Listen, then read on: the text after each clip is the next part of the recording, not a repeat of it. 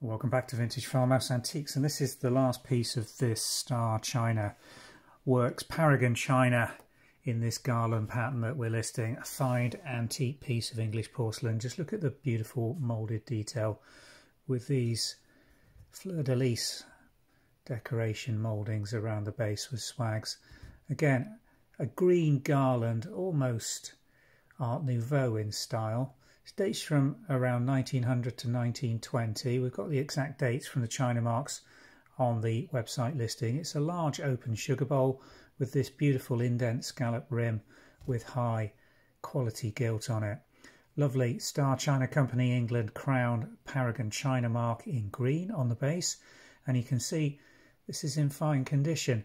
Little bit of glaze crazing around the base, that's from firing around here, but otherwise the glaze condition on this is really bright. I don't know whether I'm going to get a reflection in it there. Look, really nice and clean. Lovely little bit of interior decoration on the back wall there just to lift it again. And this is a beautiful thing. We've got some fantastic trios available in this pattern. The milk jug's already sold almost immediately when we listed it, and this is a fine example of Star China Company from the period in fine English porcelain. Follow the description link below, it'll take you directly through to the Vintage and Antiques website, where we've got lots more antique and vintage china. If you found this little video snippet enjoyable or helpful, identifying some patterns, please hit the like button.